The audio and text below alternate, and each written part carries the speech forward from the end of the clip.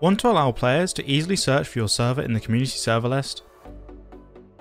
I'm Aaron from Shockbyte, and in this video I'm going to show you how to change your CSGO server tags. Tags are what players will use to search for your server. Without any, it is impossible to find your server in the server listings.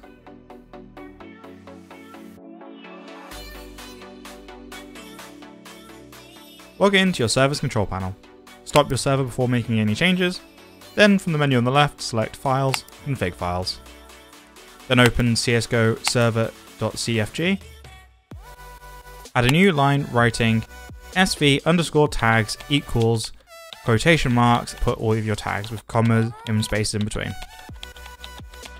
A bit like you can see on screen now. Just replace the tag 1, etc. with the tags you want. There are a few things to note when adding tags. You'll want to avoid having too many tags, as if you do, then none of them will work.